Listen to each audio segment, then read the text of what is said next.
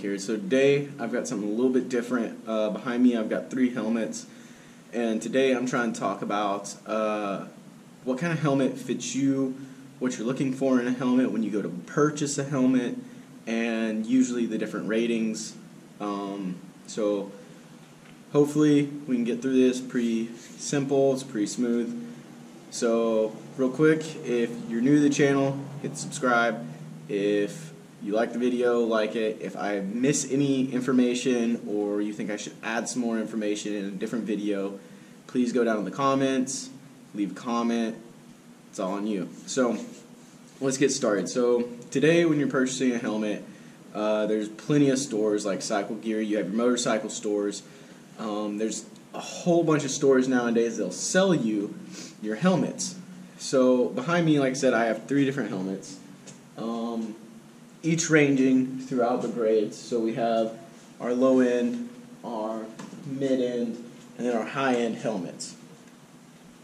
So with these, you have your price ranges usually between, on your low end side, about $100 to $200. Your mid end side, you're going to come up to about $300–400 range. And then of course your high end, you're looking at $500–600 to way more, depending upon what you're looking at. That all depends on brands, brand names, and whatnot. So when you're talking about mid-range helmets, pretty sturdy. You're going to get kind of a mid-grade, I guess you could say, helmet, and it's going to be a little bit more sturdy than your low end, but it's not going to be as nice and luxurious, I could say, I guess, as your high-end helmets. So another thing with helmets is they come with 3 different certifications. You have ECE, DOT, and SNEL. All these ratings are your protection ratings in your country, in your area. So like with DOT is the United States version of making sure the helmet can withstand what it's supposed to. ECE is same thing as the United States version, a little bit more in depth if I'm not mistaken, but it's for your Europe countries. And then of course your SNEL, which I think the only helmet I have right now is the Shoei that is SNEL rated, where they are their own non-profit organization, if I'm not mistaken. I could be wrong, so don't hate on that. But they do go to these motorcycle stores like Cycle Gear, all the motorcycle retailers, and they take the helmets and actually grab a box of that helmet, take it back to their own testing facility, test it, and see if it is worthy of the SNEL, DOT, ECE stamps. And I mean, they're a really good company, and I would honestly trust my head versus a SNEL than most just regular helmets. So what helmet is right for you, and what are you looking to get? So when you're looking at what helmet is right for you, first off, you want to look at your ride style. So if you're riding a Harley, I know a lot of guys are going to want to wear rain buckets. I really don't suggest them because they don't cover the bottom half of your mug, and honestly, I like the bottom half of my face. So I'm sorry if y'all are hearing any kind of noise from outside. It's starting to rain a little bit, and I've got the door open so that I can have a little more light in here. But yeah, so you're going to have like that full face for sure. That's what you want.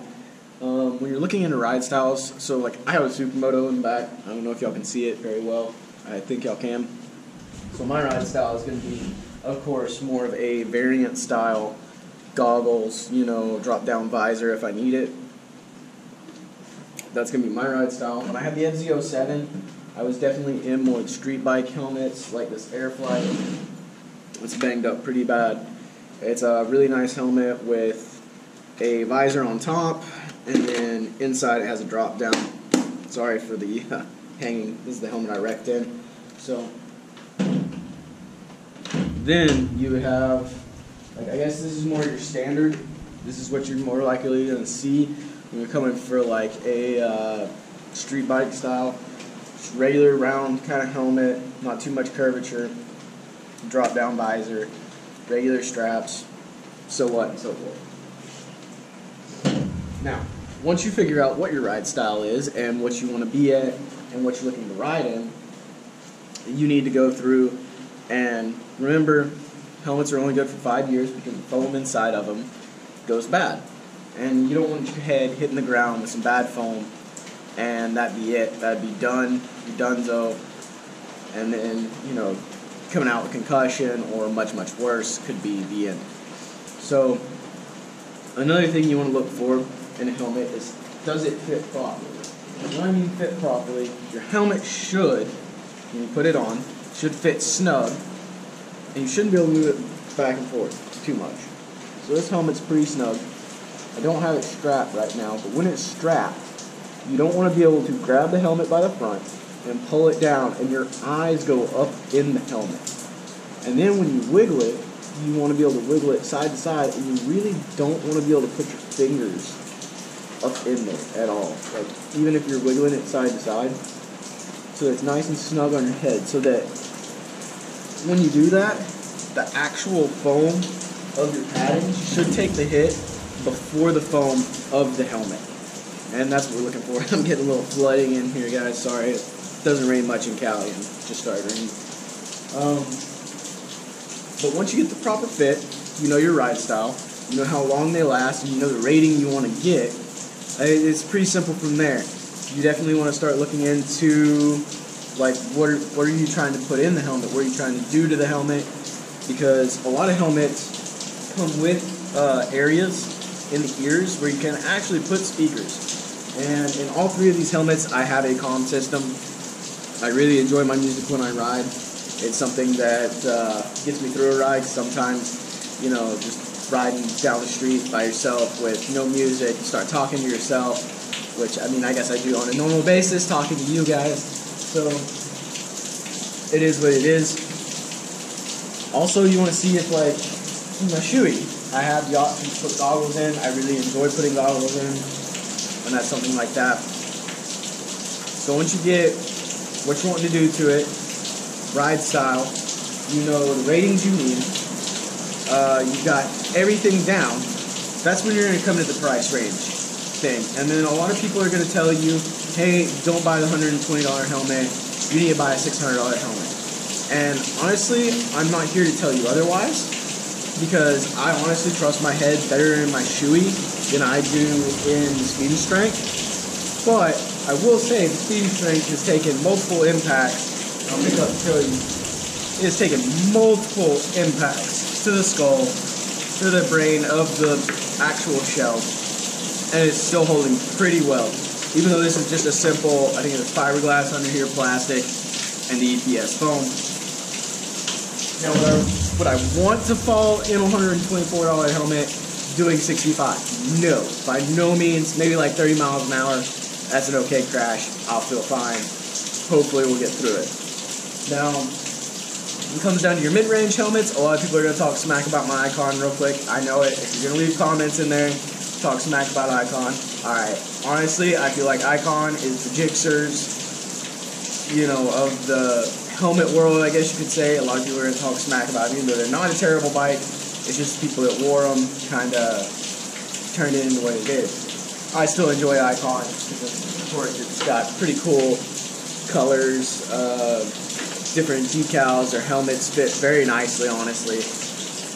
I took a fall in this helmet at 65 miles an hour, and all it did was scuff up my visor. It did actually impact through the shell, and so my foam is no longer good. It took my vent cap off and kind of destroyed this comm system a little bit. But as you can tell, for the most part, it's pretty solid. It's still a good helmet, even though I kind of destroyed it. I'm not going to wear it, of course, because once you take an impact on a helmet, you no longer want to wear that helmet. You want to get a new one immediately. It's the same thing with the 5-year rule, but it's one of those things. Some helmets, if I'm not mistaken, Shoei definitely does it, and I think there's some other ones out there like Arai and some other companies that if you do take a fall on your helmet, simply box it up, you send it in, they'll do a check, and they'll check your foam and tell you if it's good or not, and tell you if you can still ride on it. Most of the time you don't want to ride after you hit your head, but that's how it goes.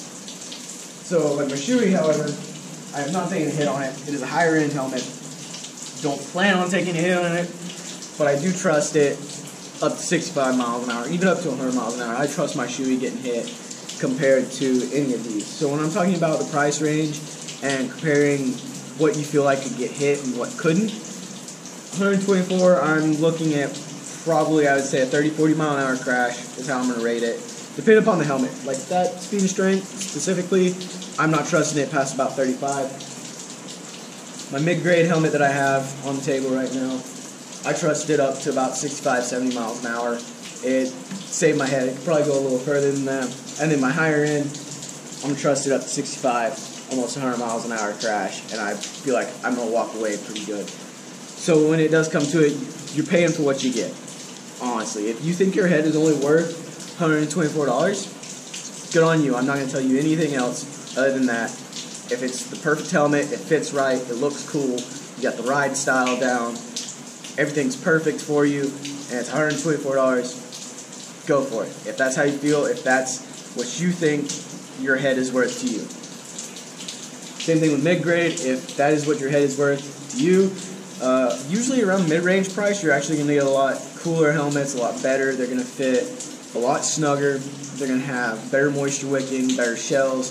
Like I said, as I was kind of going through the price ranges, I was kind of telling you what I trust them at. And that's honestly how the companies kind of go too.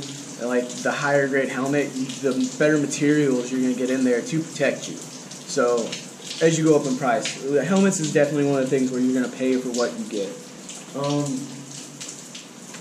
But you know, it's all down to you. Once you get everything right, you get your ride style down, you get what you want to wear, style. You know, it's protective. It has all the certifications you need. It fits correctly. You're alright. Let's go buy it. So once you go to buy a helmet, you can buy them online. I've definitely bought this one online. The other two I bought in the stores. You can buy online if you've tried it on. Honestly, don't buy if you've not tried the helmet on. Go to a store. You can find usually a similar helmet in that style and try it on, and they'll usually fit about the same. Make sure you try them on because different helmets range different prices. Because my speed and strength is small, my Icon and my Shoei both are larges, and it just depends. Here, let me check. It's a large. So both these are larges. This is small. So depending upon the company, the helmet may fit differently. So definitely check into that. But once you go to buy it, you can buy online. Usually you get them a lot cheaper than buying in stores. Once you've got your helmet, I'm going to be honest with you. It's your helmet, protect it. I'm pretty bad about stickers, so I'm going to slap stickers on everything. Except for this one recently, all I done is wrapped it a little bit and put my Instagram tag, BA Willie. Other than that, I mean, when you're looking for a helmet though, make sure it is what you want, it is what you need, and it meets every criteria you're going to put for that helmet. And like I said, if your helmet is only worth, your head is only worth what your helmet is worth. If that makes sense to most of y'all. So if you trust your helmet or your head in a $600 helmet, and that's how much you feel your head is worth, then that is how much your head is worth. So if you fall, your head is worth $600 to protect. Or you can be like, nah, my head is only worth $124 if I fall 65 miles an hour. I come out with concussion, but, you know, my face is good. I'm solid. Let's go. You know, that's all on you. I'm going to say every time I'm going to pick a $600 helmet, I'm going to go with like a Shoei or a Rai or somewhere like that. It's got a good rep, good brand. Next thing I guess I can say about helmets when you're looking for them. Look for comm system capabilities. Most helmets do have them. Fun, nice drive with friends. Also look for like where you can mount stuff. Because like my Shoei is a motovlog helmet, and right now you can see I got a whole bunch of junk on it. It's GoPro mount, the adapter, a cardio pack top. I got goggles on it. Just double check, see what you're feeling. If that's what you like, if that's what you want to do, go with something like that. Alright guys, so I'm not trying to draw this video out too much. I hope I was somewhat helpful, and if I was, then leave a comment, like, share, subscribe. If I missed anything, or if y'all want me to explain something more in depth, like if you want me to go in depth on the DOT, ECE, Snell, or you want me to go in depth on where your helmet usually hits when you first contact pavement, when you fall, or anything like that, really just leave a comment. Like, share, and subscribe. I think that's it for today, guys. So, Jay Willie signing out. and we'll see you next time. Deuce.